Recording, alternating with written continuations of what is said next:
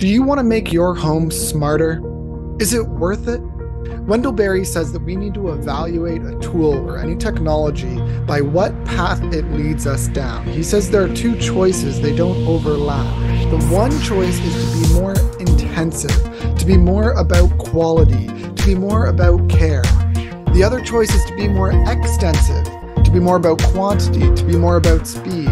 And I see us in choosing smart homes, this question of this crossroad. We need to make smart decisions with these smart devices. We're going to talk about that today. This is WWJT. I'm Andrew, joined, of course, by Joel, back again after COVID. We both got COVID, actually. You're still struggling with it, but not too bad, right? Not too bad. Nice to be back. I mean, it's been almost like 3 weeks for me. So, I'm by all numerical standards should be okay, but I have like a lingering little bit of tickle in my throat. So hopefully that sounds fine today. Fair enough. Well, that's the extent of the banter on this podcast. Let's jump right in. Joel, you actually worked at a company just like Nest. Like Nest is the one that everybody knows about, the smart thermostat, but ecobee is also very similar to Nest. It's like the exact same thing. You would say it's better because, of course, you worked there, more accurate or something. Tell us what this technology is. Yeah. So specifically, I worked, on smart thermostats in the smart home space at ecobee. And I was there for about 4 years, 2 years as an engineer figuring how to build the products, and 2 years as a product manager figuring out what do people want us to build next?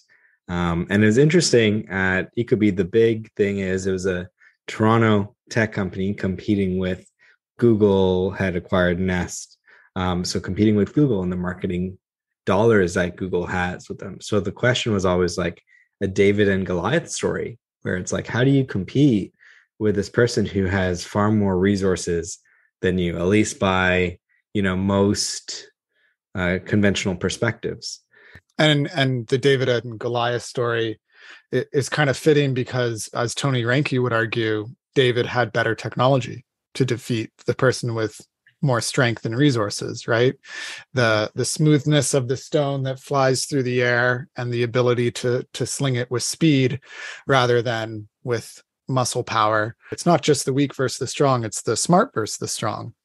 And in that light, should we think about how our technology can be smarter and even in our own home? So is it just about saving customers money through decreasing the use of our furnaces during times we're not needing it? Like that's what it does, but how would you think about it as a designer?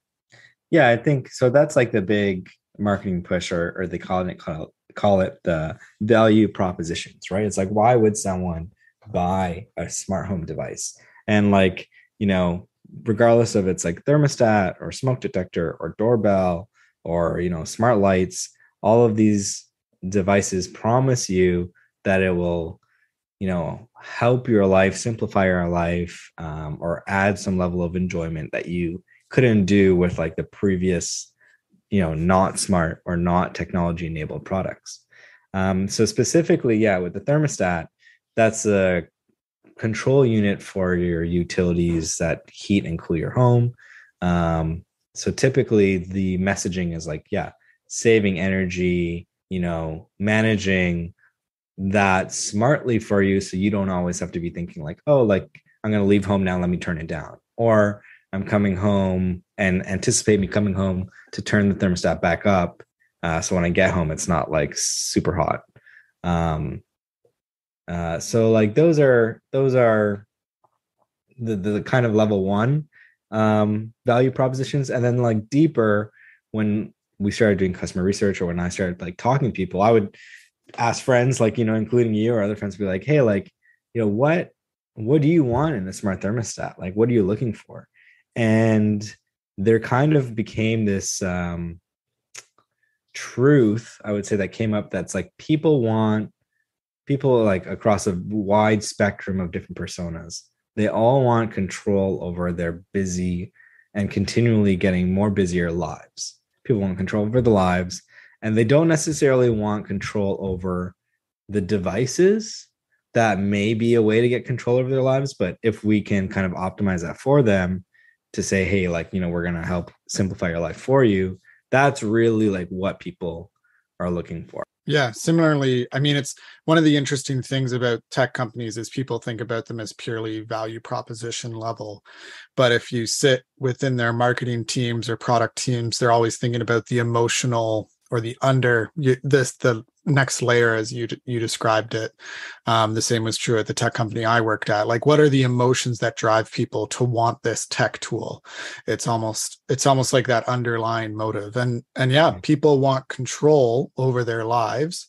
We live in a world where people feel like they don't have control over their lives. Literally in Canada, we have the Conservative Party having candidates who talk about their foundational principle is giving people control of their lives back, and taking it away from the government. Obviously, that's like the conservative right wing side of things, libertarian perhaps too. But yeah, it's a promise. You can have control of your life. Buy our product. You can have control of your life. You don't deliver on that though. Like Ecobee Nest, it's just something else to manage.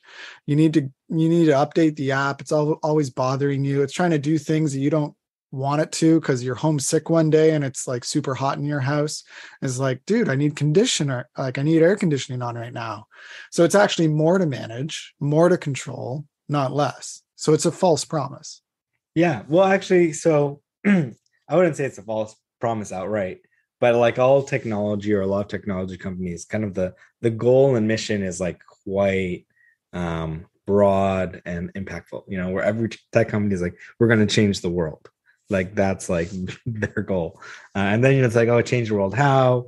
And I think the smart home consumer who had like bought devices, they noted what you just said, where it's like, actually like now I just have more things to manage. So it's like that was the same group that they had already like bought a few devices and they're like, oh, we have more to manage. So I think like this is kind of like a wave 2 of smart home products, where it's like the first wave was like just making devices that could like do things for you. And if you're really smart, you can integrate different devices and, do some smart actions. But now it's like, after people have tried those and got some insights, they're like, oh, this is actually more to manage, make it easier. So now it's a question of really like, how do you turbocharge the features by maybe like adding AI to start making decisions and controlling and stuff that you don't have to manage it. And then you get the benefits of the automation and the benefits of, you not having to manage it because there's something else managing it for you. All right. Well, we're going to bring in Alistair Roberts. You remember I talked about him. He like studies the Bible a whole bunch. Yep. Spent a year doing that. So let's see what he has to say about thermostats. There are a few categories that might be of help here. We might think, for instance, of the way in which technologies can transform the ecology of our society. One of the great commentators upon technology and theorists of technology, Neil Postman, talked about this ecological effect of technology, that technology isn't just adding something or subtracting something from society, it's changing fundamentally its way of dealing. Ecologists sometimes talk about a trophic cascade, when a new species introduced into an ecosystem or a species removed from an ecosystem produces a situation where everything within that ecosystem changes, all the way down the food chain. The introduction of wolves into Yellowstone Park, for instance, changed the ways in which the rivers flowed, through the influence upon the behavior of deer. There are many unpredictable effects that technologies can have that are similar to this. When you introduce a technology into a society, it's very hard to predict how it's going to play out. One of the things that technology does, for instance, is decondense things that were once held together. There are certain realities in our lives that hold together many different things. So, for instance, think about the hearth and what the hearth traditionally provided. The hearth was a place where you would prepare your food. It was a Okay, so I did not know what a hearth was when he was first doing this, and then the picture is helpful. It's a wood stove that you can cook with. It's a fireplace in your home. All right. place where you sought heat, where you gathered together around the fire on a cold winter night. Whereas in the modern house, we all have central heating and we have heat within our own private rooms and can go off into our different corners of the house and enjoy that. Within the traditional house, people would have to gather around these sources and sites of heat, particularly the hearth. It would be a place where cooking was done, where food was prepared. It would be something that required daily chores on the part of the family. Every single member of the family would have their own role to play. Maybe the father and the oldest sons would be cutting and getting the wood. Then some of the youngest sons maybe bring in the wood from the wood pile for the fire. Then the fire would have to be lit early in the morning. The wife, perhaps, and her daughters would be preparing food there. And all these different roles gathered around the hearth. When we talk about the hearth, because of its importance within the traditional household, has a symbolic purpose as well. We talk about hearth and home. The hearth is the fire, the life that exists at the very heart of the home. It's a symbol of the life of the gathering of the family. It's that which lies in the very heart. Whereas now, for many of us, the heart of the house is found in the television screen. It's the place where people gather to see the bright light and to enjoy fellowship with each other, but a very mediated fellowship. The hearth is a central site around which the family finds its life being formed. It's a place for telling of stories. It's a place for practicing of things in community and sharing of communality. It's a place where you recognize that you belong to each other. The hearth provided heat, and now we have new technologies to provide heat. Many of the things that the hearth provided in addition to providing heat are lost. They're separated from the thing that once held them with other things, and so what we have is central heating and people no longer gathering together to share stories in the cold. That loss is a significant loss. So he goes on to talk about the different aspects of life and how technology separates them, disentangles them. So you have heating done in one thing, cooking done in another, and everything's optimized for a single purpose instead of having those overlapping functions that serve these goods that you don't realize. Like the daily chores actually provide an opportunity to love your family in this real physical way. Like my in-laws use a wood stove. They don't cook with it, but the wood stove functions for them where there needs to be wood split. That's a job that some people are more skilled at and are valued because of that, and appreciated because of that. And so they need to split that wood. They need to gather it, bring it into the house. They need to use their strength. And then there is this task then of making sure in the winter nights that it's filled. And yeah, it is colder in the bedrooms, but then you have someone who gets up in the middle of the night and puts on a couple extra logs, and it's more work, but then there's more family in it. There's more appreciation. There's more embedded community. And when you take away these functions out of a home and technology optimizes it, then you start to lose things that you never realized you'd miss. And that's my fear. I don't know the difference between a thermostat and a smart thermostat is really that different, if I'm honest, because it's just the ease of changing the thermostat from your smartphone, the ease of and the tracking of it. But when I think about smart devices more broadly, and I think about, the things that happen by an AI in my own home, I worry about how that introduces this new character in my home that is not someone that I want my kids to grow up to be like. Right? Yeah, no. So it's interesting. There's like a definite recurring trend I'm starting to see, not just in smart home, but like all technologies of like, hey, there's this new technology. It has this promise, but they're like, it's not really clear what the necessary impacts of it are on our society. And like you did mention, like, okay, there's already a thermostat. We've already kind of moved away from this hearth to like distributed heating, at least in like many places of the world. But what the smart thermostat does is it actually like there's always like risks that maybe weren't originally seen. So now these devices are cloud connected, and it actually becomes a national interest, because you could Right. have like a state sponsored attack where if they were able to kind of connect all your, electrical devices, they could do two things. They could either like increase the demand, creating a brownout because your, electricity generators at like power plants couldn't meet everyone turning up their thermostat, and all the HVAC turning on at once, or like, like shutting it off and like people not having access to energy or heating and cooling, right? And the devastation that would have. So, there's That's this like, scary, man. yeah, I mean, And that's a real threat because like there's no perfect security system. Like if you work hard enough, if you have enough resources, you can hack things. Like even the Russian government has been hacked by, Ukrainian software developers and people who are supporting Ukraine. Like it's possible to hack so many systems.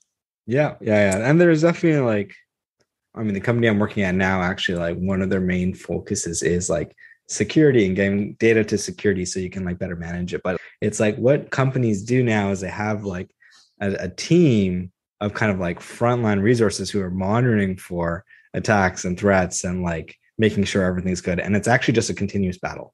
It's like the threat actors and the defenders are just continually like trying to compete and improve their systems. And that's like security. And I think like, the analogy did happen in the old days. It's just like the power now is more consolidated, which is an interesting point kind of to the video, was saying that like, everyone is using this like one heating source for the home.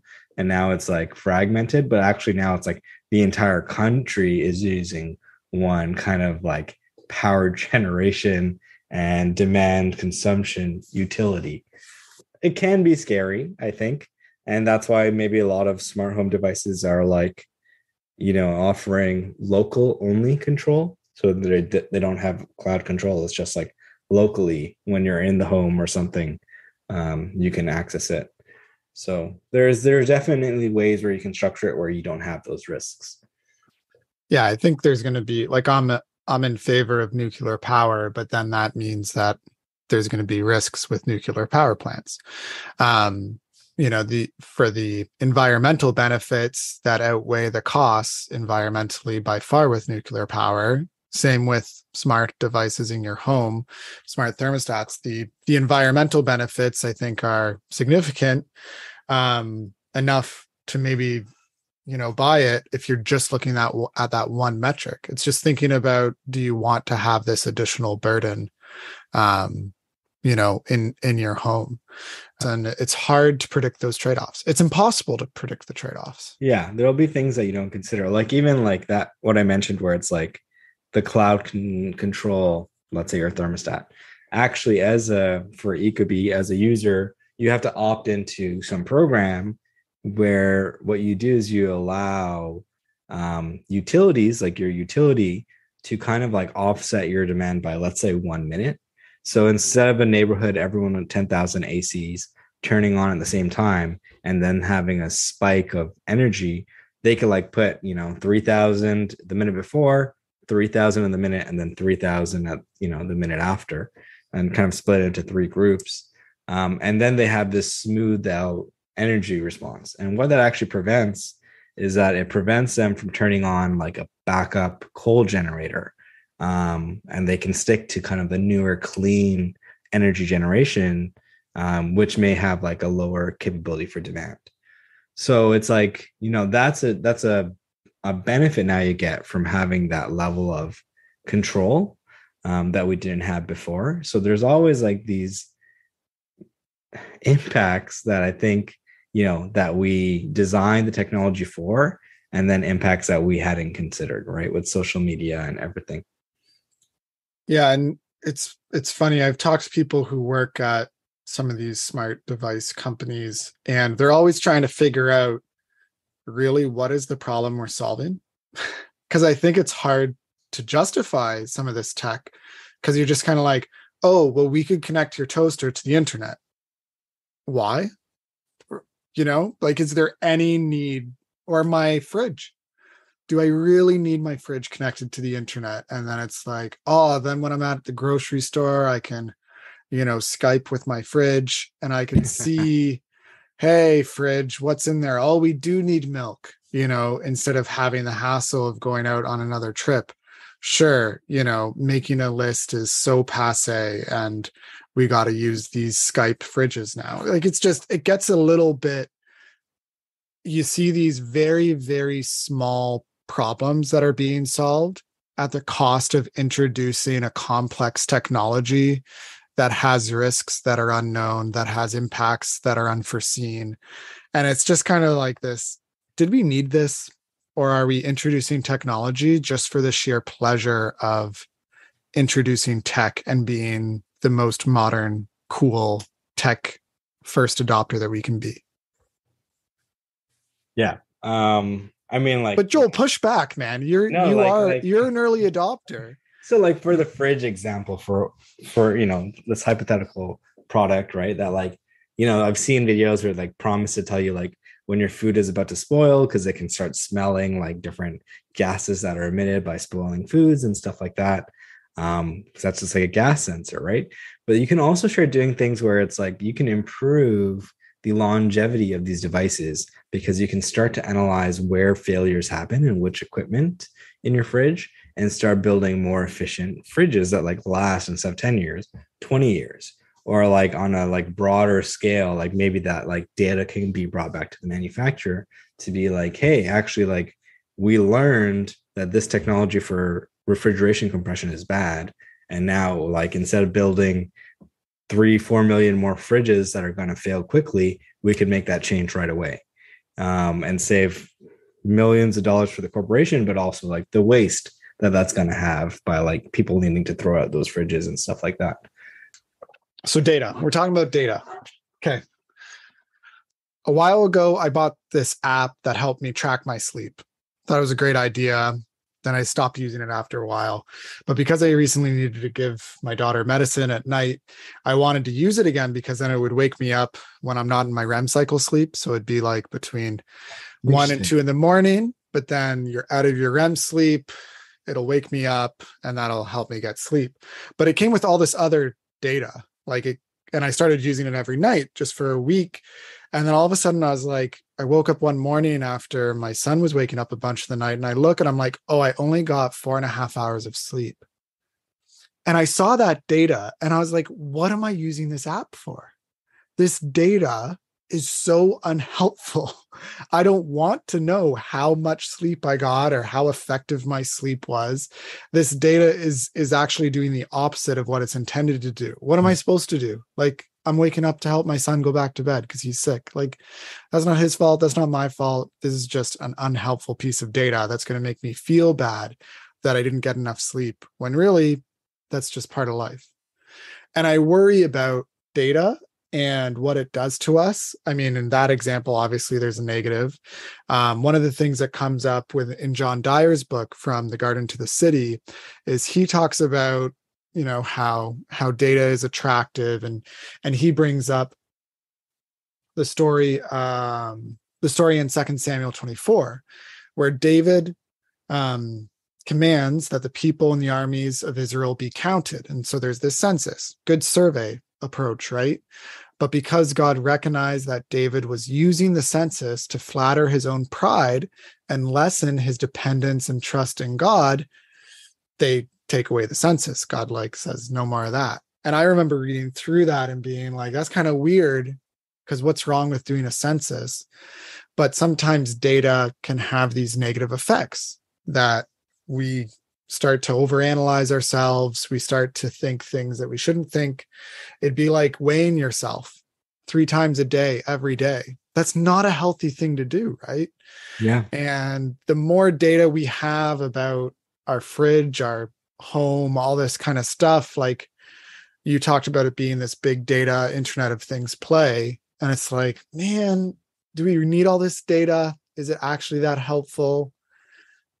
Yeah, I mean, it's a good point. Like, so to clarify, now I work at Splunk, which is a big data company, and it's kind of like using all these data analytics to drive insights. And I think for like a company, it is like an enterprise company, it is like different where it's like, yeah, if you're measuring, something 3 times a day of some machine and it's like a negative result, you want to know that. You want to be like, okay, how can we improve this process? Because we know any changes we've made so far aren't working.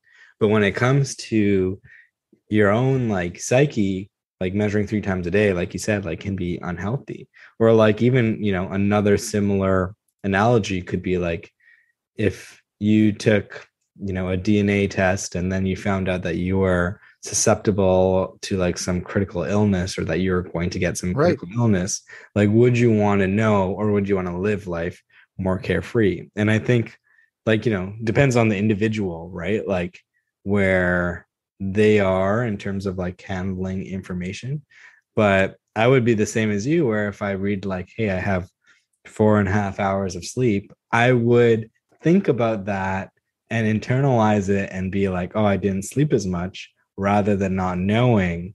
But if it came to like knowing if I was like, gonna get some cancer, I'd rather know and then like plan for, it. So I think there's no answer here, but I think it's an interesting conundrum to think about.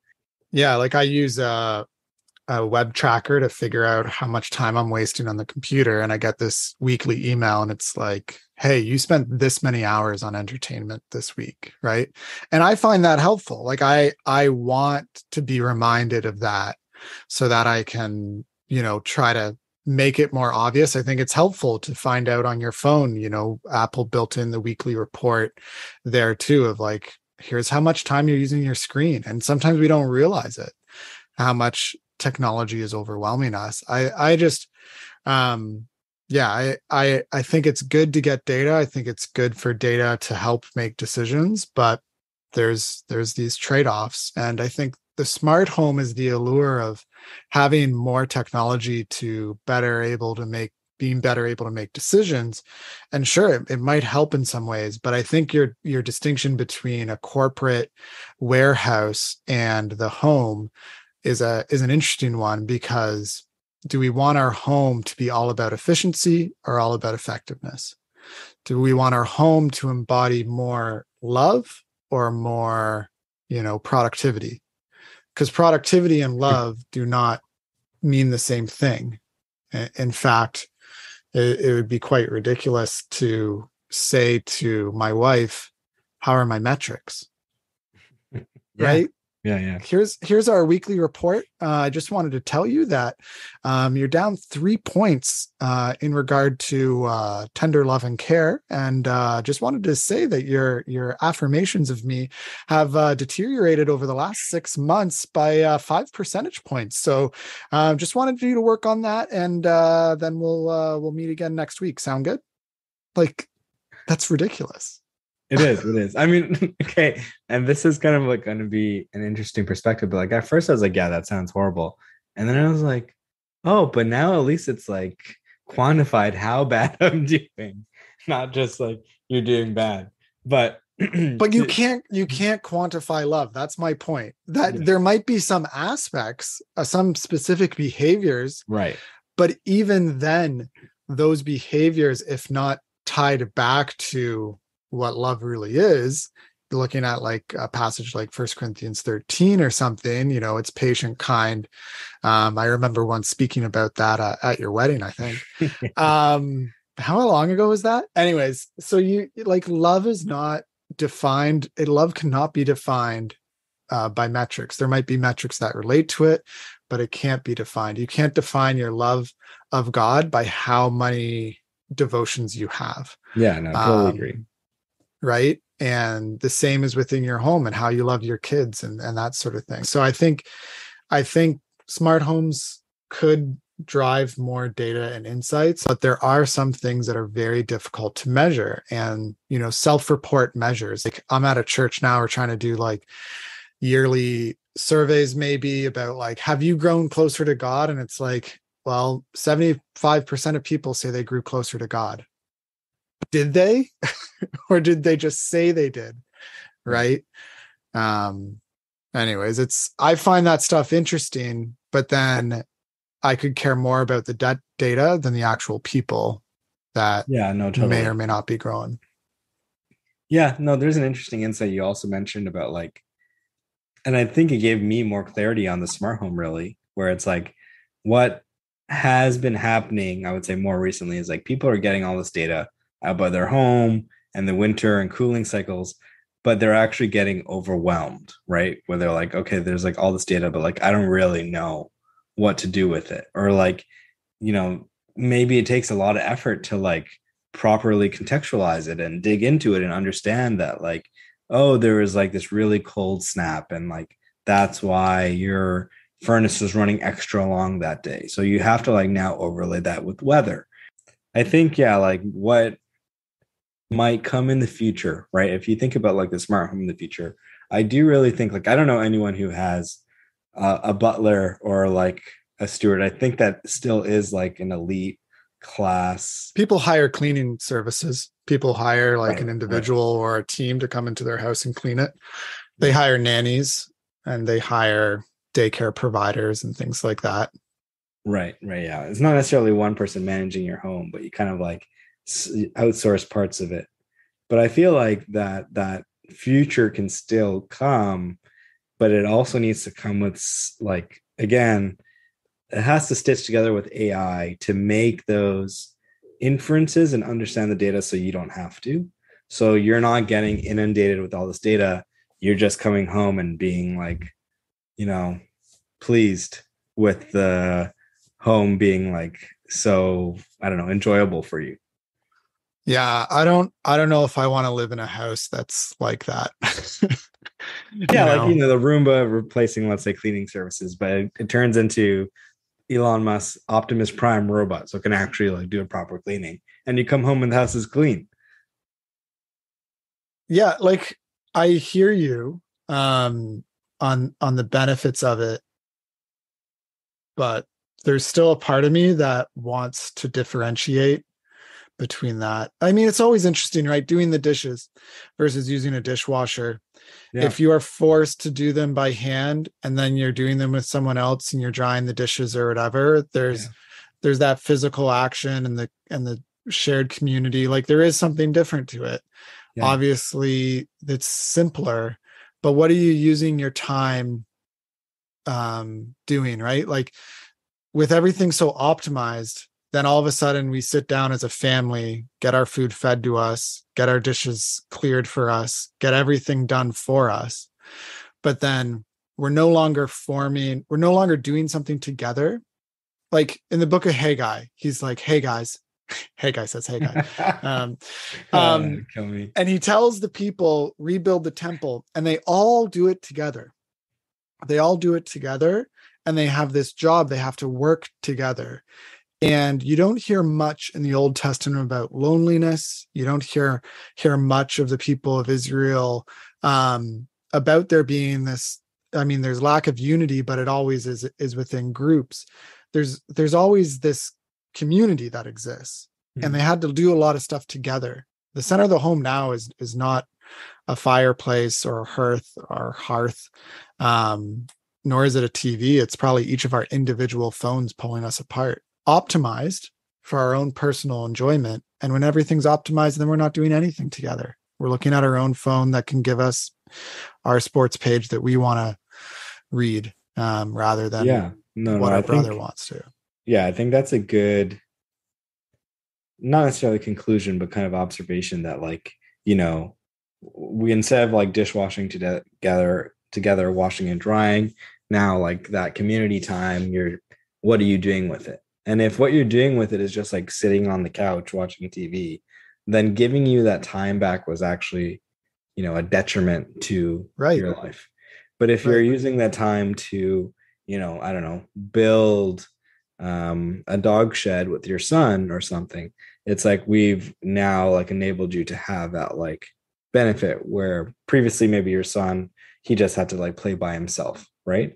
So I think like again, it's like technology changes things, but the question is like how is it changing things?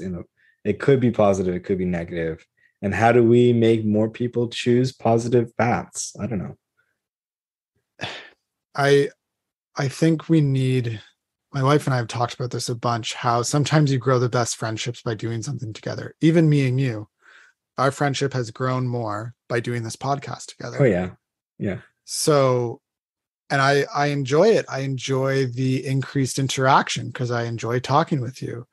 But if we didn't have something to do and to accomplish, then we wouldn't find time to have the conversations that we're having in order to encourage each other in the ways that we're trying to. So I don't know what the answer is. I just worry of this highly optimized household, which we pretty much already live in. It's incredibly optimized. But then, sometimes I have my best thoughts as I'm preparing a sermon or something when I'm washing dishes, because I'm not doing anything else. It's distraction free other than the podcast I'm listening to or something like that. It's like we go from our optimized things to other optimized things, and Yeah. they're optimized for the benefit of the companies, not the benefit of ourselves. And I just worry about the increasing influence of them on our lives. But I also use them and adopt them. I have a smart device in my home right now. So that downtime, I think, is an important point, where it's like you're moving from very busy moment to very busy moment, where it's like some of these more, let's say, mundane tasks actually give you some time to like pause and reflect.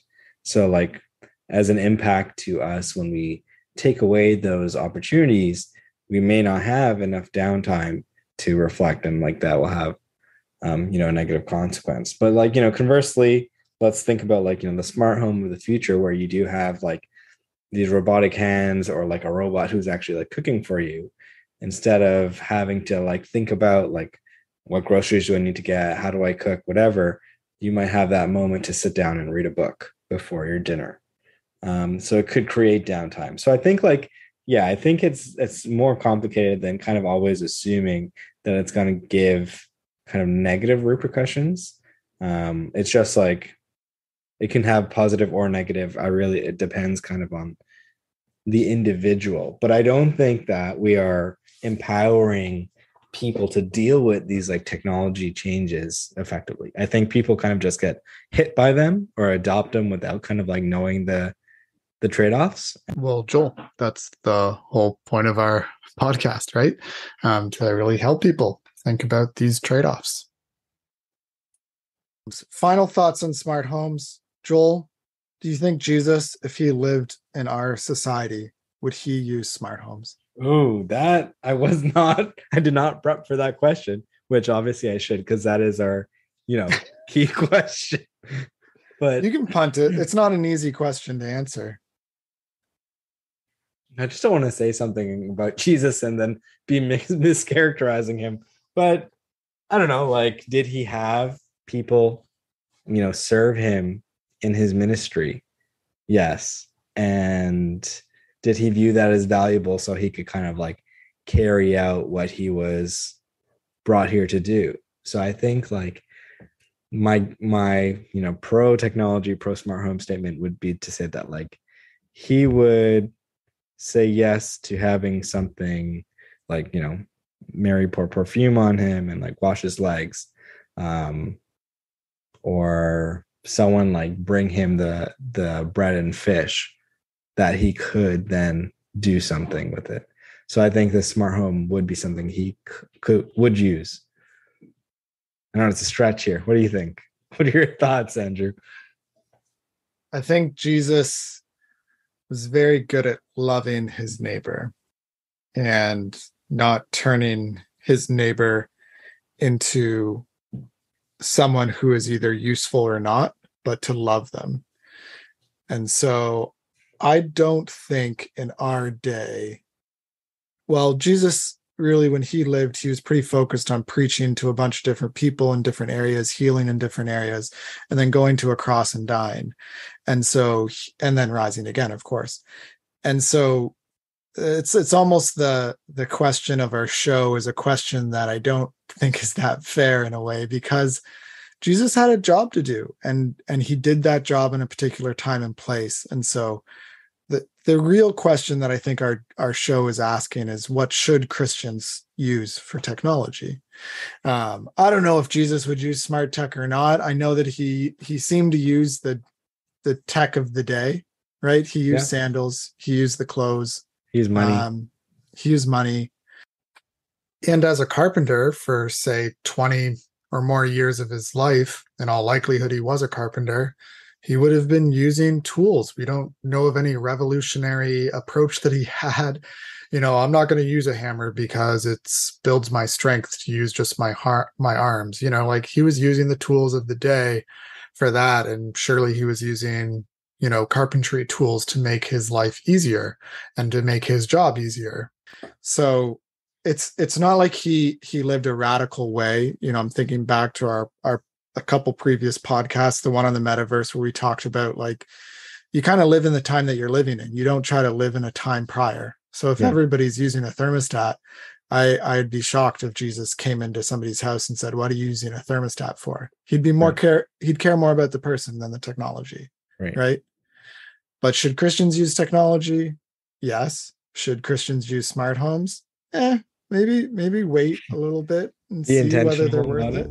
Yeah, I think being intentional. Yeah, like being mindful is definitely a theme. And what are your motives? Like, are you really doing it for care of the environment, for better stewardship of the Earth's resources?